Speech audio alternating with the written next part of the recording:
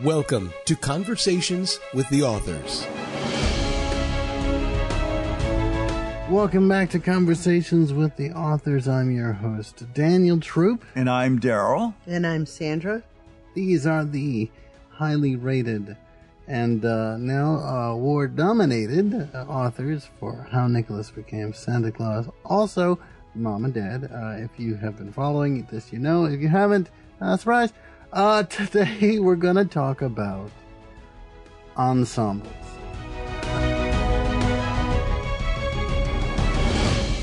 Basically, we're going to talk about, in a non-research sort of manner, just sort of opinion-based, when it comes to writing and writing stories, what's the difference between sort of writing solo characters versus writing ensembles? Now, How Nicholas Became Santa Claus, if I'm not mistaken, is an ensemble story. I'd agree with that. Yes, I would agree with that. And we've got many great ensemble stories. Star Wars, Lord of the Rings, Harry Potter.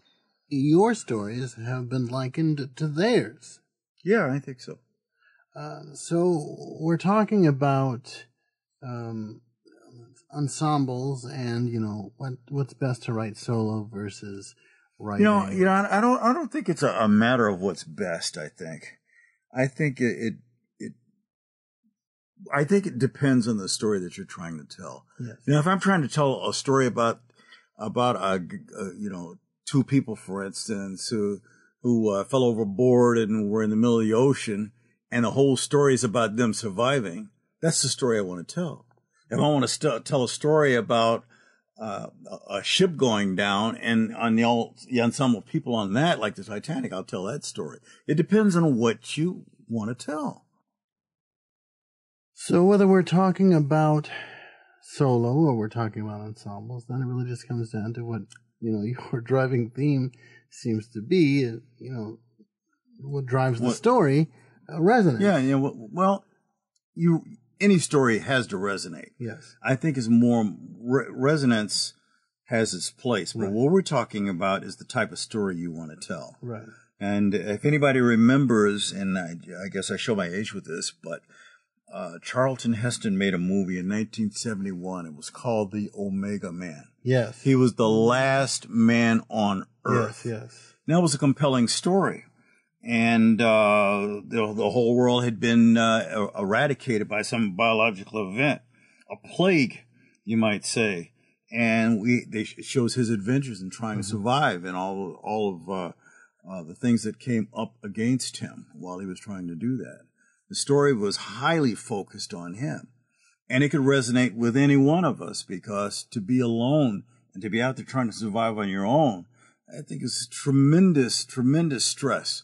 We see stories like that. So, the popular story, it used to be on NBC, I think it was called Last Man on Earth, where this man believed he was the only person left in this apocalyptic scenario. Oh, you mean Will Forte, right? Yes. Mm-hmm. or Castaway. Mm-hmm. With Tom Hanks, yeah. Tom Hanks on an island. So I suppose as long as the story is compelling.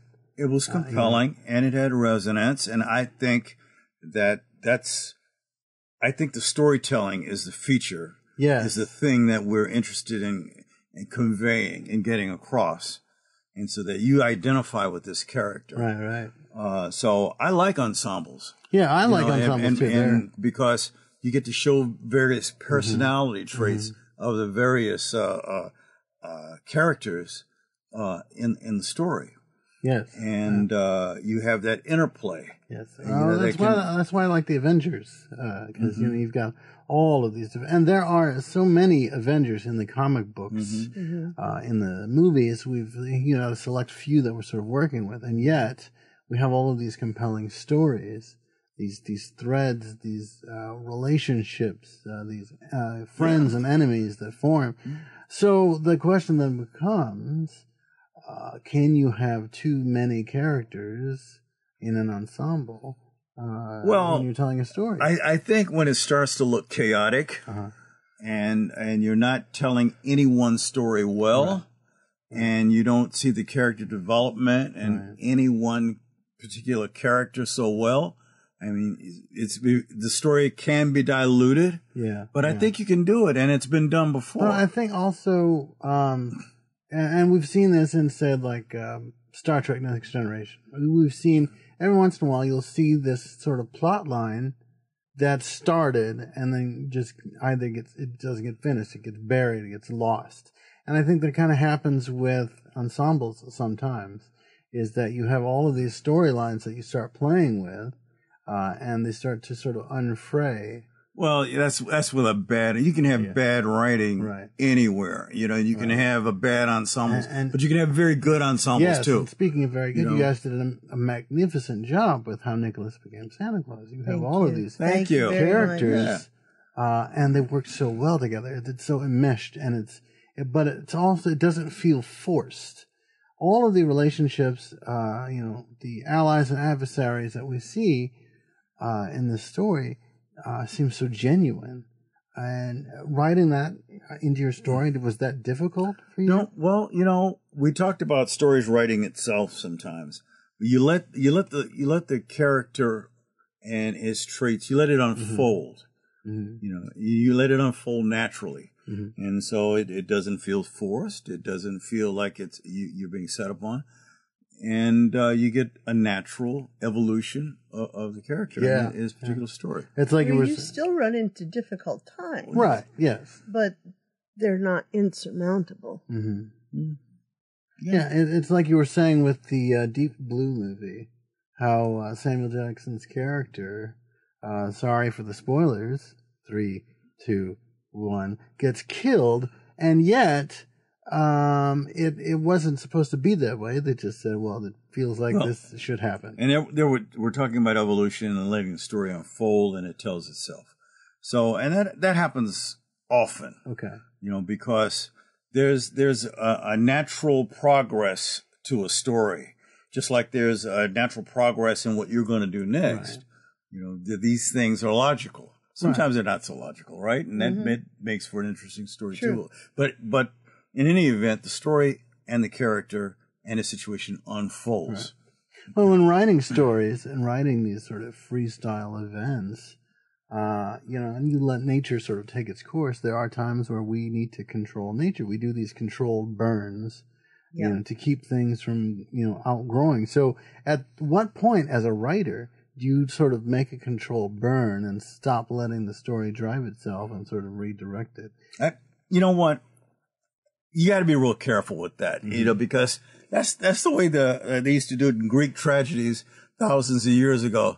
They had some, when they couldn't resolve a story, they had an ex machina. They had a god come down on a rope, and all of a sudden the story's resolved and it's over with. Right. That's not really modern writing these days. We try to stay away from that unless we're doing comedy. Yeah, and right. You don't want to get it to a point where you don't resolve it either.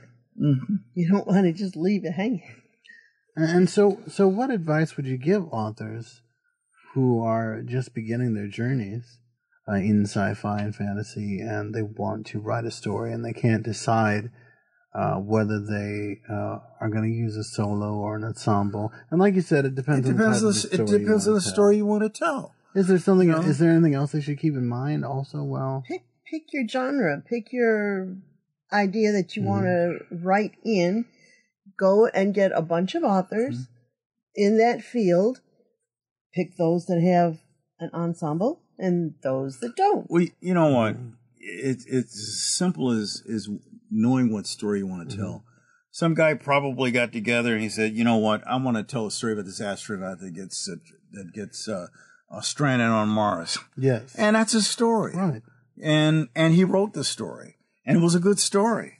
And there are other things. If you remember the movie Her, for instance, Yes, right. Even, I mean, it was 2 characters, I guess. Well, that's but look at Open Water.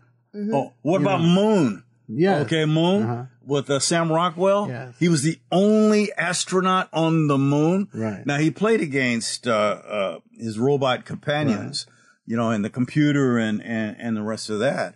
But it was a compelling story. You never knew what was going to happen. Right. And it was a solitary story. He was the main character except for the machines.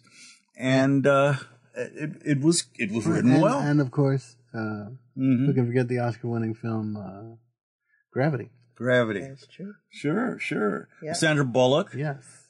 Being stranded in space, and it was it was about her striving to survive. Yes, and I'm suddenly reminded of another movie. Was it Bradley Cooper?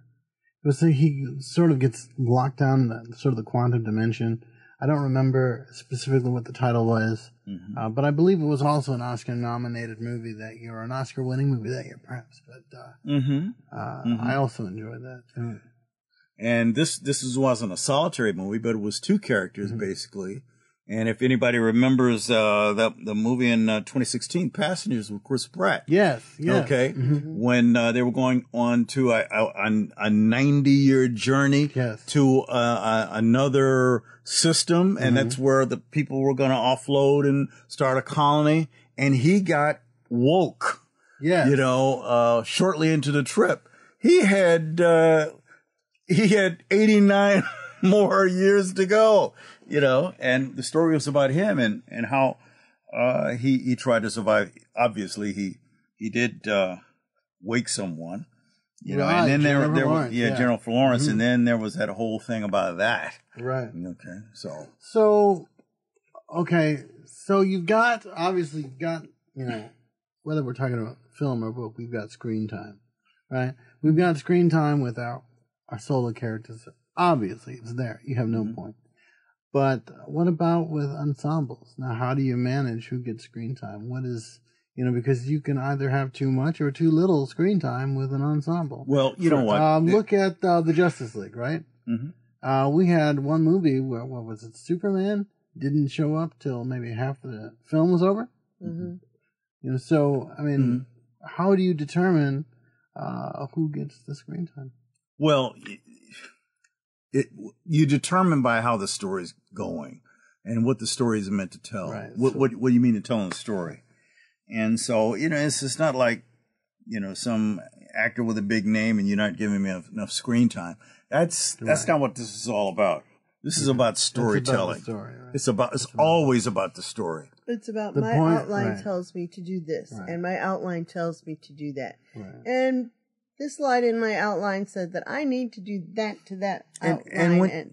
And when you did this outline, when you constructed this outline, you had an order, a natural order Right. that you'd follow.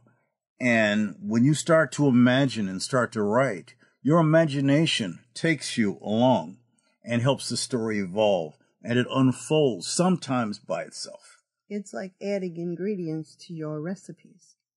Yes. Yeah, with a little leavening, because Yeah, right. it changes. It becomes, instead of flat, a flat outline, the characters become fleshed and things begin to fill out. So, and they fill out in a natural way, I think. Sometimes, if that's the type of story you're writing. It's an organic it story. fill out in an unnatural way too, but, Right. but it fills out, right? Right. So what we need to remember, as our authors are reminding us, is that the story really is driving the characters and the plot and everything. It's not what character you like, what character you don't like, who you want to give screen time to. It's what drives the story, what's important to the plot, what's important to the overall. And I think, just like you said, it's not just because you like a character. I think that goes back to that other statement that you made about engineering somehow which way the story is going to go. Yeah.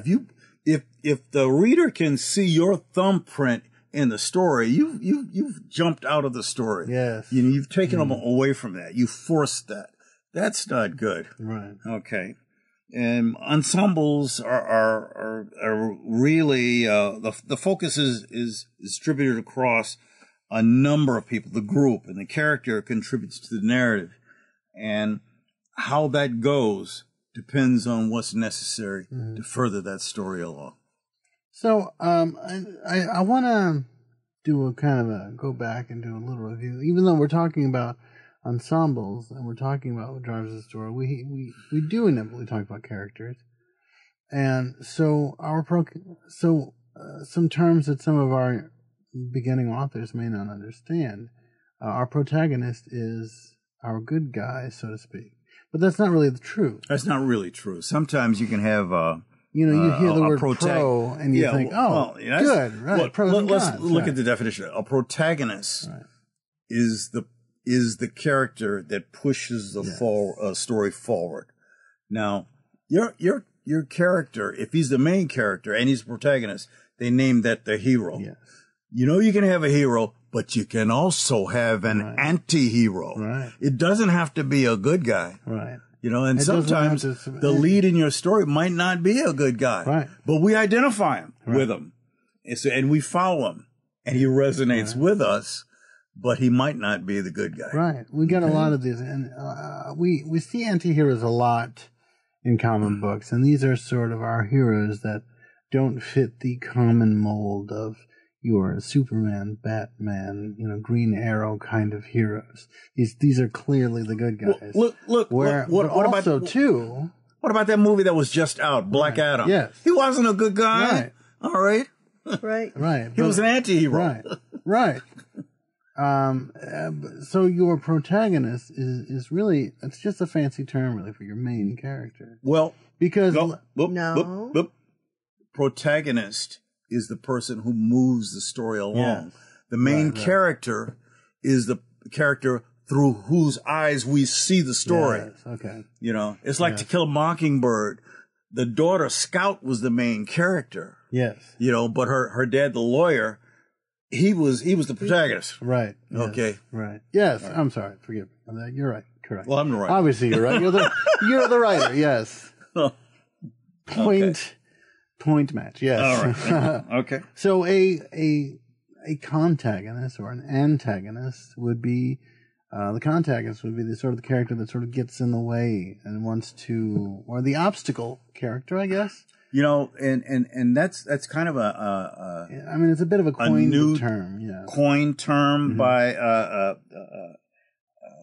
some teachers of dramatics, Dramatica specifically, who coined the term contagonist. I think it's a useful term. Yes. And I as they say, it's not an antagonist necessarily, nor is it a protagonist, but it's the person who kind of gets, like you said, gets in the way. Right.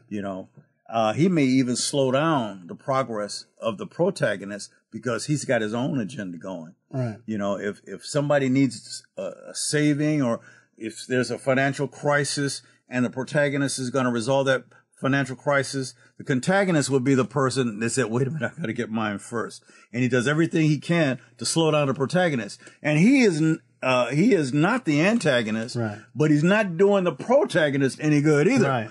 But the antagonist, that's the sort of ultimate. That is the one who wants to stop what the protagonist wants to do. Right. He is the opposite. Now, you can have a contagonist with the antagonist too, as well. Right. And obviously you have all of these characters. So they've got their own, just like if you had, like The Godfather, if you got The Godfather, you might have some underling under him who is supposed to be on the same page, but he's going to get his first. Whatever the interest is of the Godfather getting his stuff done, the contagonist is going to say, well, I'm going to slow this up a little because I got to get mine before this gets resolved. Because if he goes out and kills that guy, I won't get my money back. Right. So I'm going to kind of slow that down a little bit. And you do, obviously all of these characters are in How Nicholas Became Santa Claus. And all of these characters can be in an ensemble of a book or a movie or what have you. Right. And so I thought it was probably a good idea maybe to clarify for our new writers, what these sort of terms might be. And you guys, you deserve that award that you guys were nominated for because the book is absolutely fantastic. And I appreciate all of the info. Her story is so good. It absolutely is. I think another term we have to discuss is the story mind. Mm-hmm. Which is? The story mind. Do you want me to, or you want to? You do it. The story mind is something that an author keeps in his own mind, but it's the universe that your characters live in. And so everything that makes their thoughts, their actions, their interactions, their environment interact upon them is their universe or the story mind. Okay. So that's what one keeps in mind. It sounds kind of mystical when you think. One problem that can come up when you're doing an ensemble is that each character has their own little story mind. Yeah, they do. So it's like playing marbles, and you have all your marbles in the pile, and that's the whole group together. That's your whole ensemble, and then somebody comes along with the big old cat eye, and this is again, and they just knock all that apart. But you know what? Your characters are people, kind of, Yeah. And they have their own way of living, their own thoughts, their own ambitions, and their own failures and their own pride, just like human beings in this world. Right. And it's interesting you say that, because just how we're governed by the laws of science and the universe and, a divine being, perhaps, if that is your philosophy, so too are the characters in the stories you write. And the author is kind of the deity of that story. You are the deity. Right. You are the one who designs the methodology by which these creatures and characters live. We made their universe. Yes. And that comprises the story mind. And if you have a story in mind that you'd like to read, I would suggest A Nicholas Became Santa Claus. And you can check that out at our website at www.troopbooks.com. You can check out our Facebook page at troopbooks.com, our TikTok, our Instagram at troopbooks. And of course, as always, we want to issue a great thanks to Alexander Nakarada, who composed our music, because that's always in my mind. And we'll talk to you next time on Conversations with the Author.